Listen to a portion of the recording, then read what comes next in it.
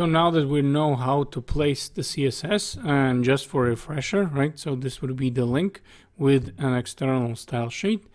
Now we can talk about the rules, the selectors, the declarations, the values, and the property. So basically, in short, now we're going to talk about how we can actually change these elements, right? So how we can work this background color yellow, or what does that actually all means, right? So in a CSS, it's actually very, very basic, right? So the first thing that we're going to need is actually selector. And in other words, we actually need something that we're targeting, right? So this is going to change. Let's say this one time it's going to be heading 1.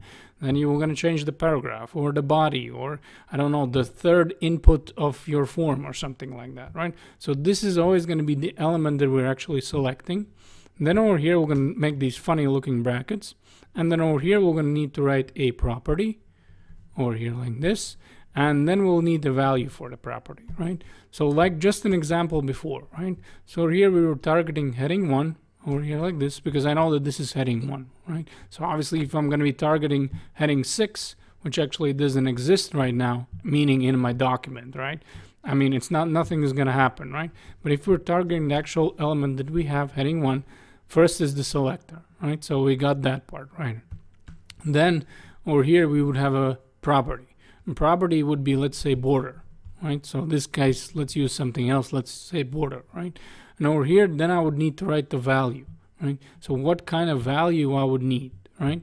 And there's many ways how to write it. I'm just going to write you that we obviously going to be using a lot of shortcuts. And over here, I'm going to say solid red, okay? And actually, this is 3 properties together. But what CSS allows is actually shortcutting. I'm moving a little bit ahead, but the idea, what I'm trying to show you, is that there's always going to be a property and there's always going to be a value, right? So let's try something else, right? Let's go back to the, I don't know, font size, right? So let's create font size. And over here, I'm going to write that this is going to be like 30 pixels, 30 pixels. And this is probably not big enough. Let's write 50, right? So what you're seeing right now is there's always going to be a selector. Then the syntax is going to be, there's going to have to be property. Then we need to put a colon. And then over here, this is going to be the value. And all these 3 things are going to change. These are going to change, right? Sometimes we're going to be targeting paragraphs. Sometimes we're going to be targeting forms. This is going to change, right? There's going to be many properties. There's going to be background colors, and there's going to be colors and font size and font decoration and all kinds of things.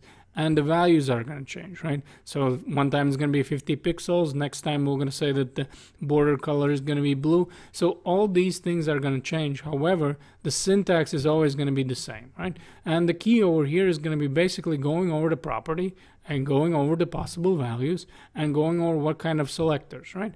So first we're going to be covering selectors. Then over here we're going to be covering the actual properties and the values. So it's pretty much going to be, everything is the same, right? So the next video, we're going to cover one property, then we're going to cover another value, and so on and so forth. And while we're doing this, we're obviously going to be learning CSS.